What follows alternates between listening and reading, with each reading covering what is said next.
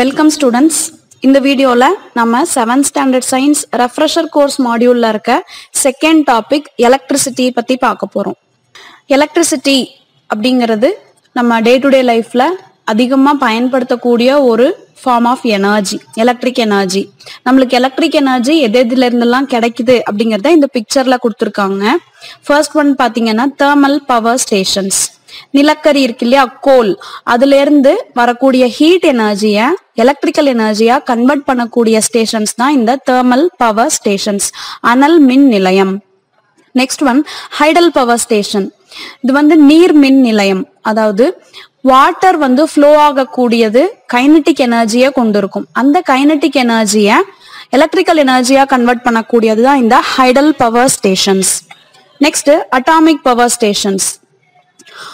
Radio active nucleus இருக்கும். அந்த radio active நியூக்ளியஸ வந்து ரெண்டா பிளந்து, அதாவது நியூக்ளியர் ஃபிஷன் அல்லது ரெண்டு நியூக்ளியஸ ஒன்னா ஜாயின் பண்ணி நியூக்ளியர் ஃபியூஷன், இந்த ரெண்டு ரியாக்ஷன்ஸ் மூலம் வரக்கூடிய எனர்ஜியா, இந்த நியூக்ளியர் எனர்ஜியா எலக்ட்ரிக்கல் எனர்ஜியா கன்வெர்ட் பண்ணக்கூடிய ஸ்டேஷன்ஸ் தான் இந்த அட்டாமிக் பவர் ஸ்டேஷன்ஸ், அணு மின் நிலையங்கள்.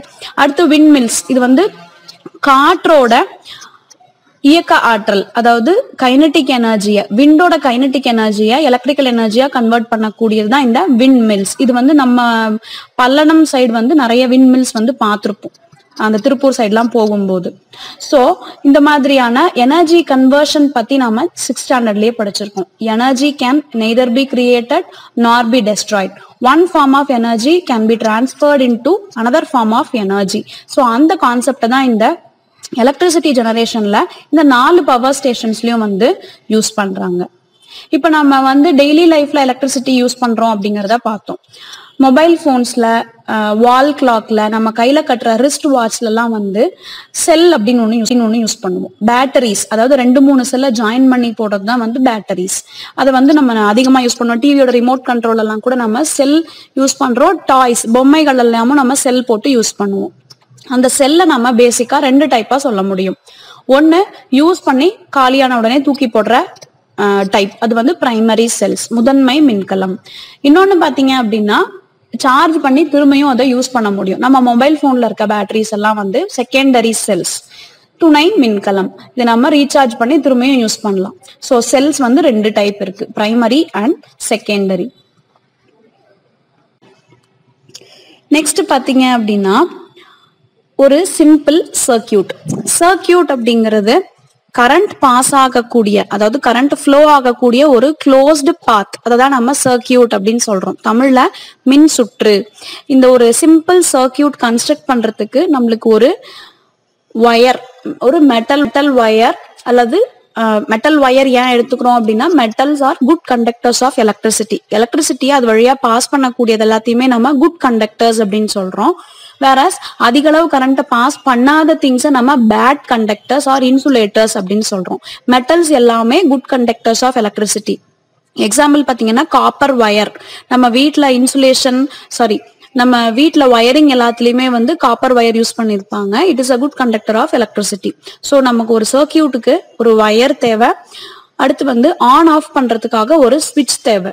சோ அது வழியா கரண்ட், வயர் வழியா கரண்ட் பாஸ் ஆகுது அப்படிங்கறத நாம தெரிஞ்சுக்கிறதுக்காக ஒரு பல்பு வந்து தேவை. ஏன்னா பல்பு க்ளோ ஆகுதுன்னா கரண்ட் பாஸ் ஆகுதுன்னு அர்த்தம். சோ இது எல்லாத்தையும் நம்ம ஒரு பேட்டரி கூட கனெக்ட் பண்ணும்போது அது வழியா கரண்ட் பாஸ் ஆகும். So it constitute a simple circuit. Next last ஆக்டிவிட்டில பாத்தீங்க அப்படின்னா ஒரு சிம்பிள் சர்க்கியூட்டை யூஸ் பண்ணி கீழே கொடுத்துருக்கக்கூடிய இந்த ஆப்ஜெக்ட்ஸ்ல எதெல்லாம் வந்து குட் கண்டக்டர்ஸ், இதெல்லாம் பேட் கண்டக்டர்ஸ் அப்படின்னு ஐடென்டிஃபை பண்ண சொல்லியிருக்காங்க. கொடுத்துருக்க ஆப்ஜெக்ட்ஸ் பாத்தீங்கன்னா nail, Kom, coin, rubber, pencil. Nail அப்படிங்கிறது it's made of iron. So it is a metal, it is a good conductor. Next Kom வந்து பிளாஸ்டிக் வந்து it is a bad conductor. Next coin வந்து it's made of metal, so it is also a good conductor. Next rubber பாத்தீங்கன்னா it is a bad conductor.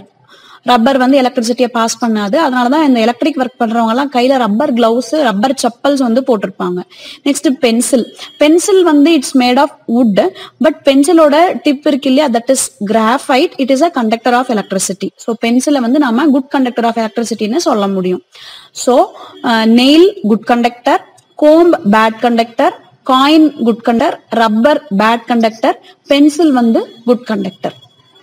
So that is all given in this topic electricity. நம்ம என்னென்னலாம் பார்த்தோம்? Sources of electricity, thermal power station, hydel power station, atomic power station and windmills. Thermal power stationல heat energy electricity convert ஆகுது. Hydel power stationல water ஓட kinetic energy electricity convert ஆகுது. Atomic power stationல nuclear energy electricity convert ஆகுது. Whereas in windmills wind ஓட kinetic energy electrical energy convert ஆகுது.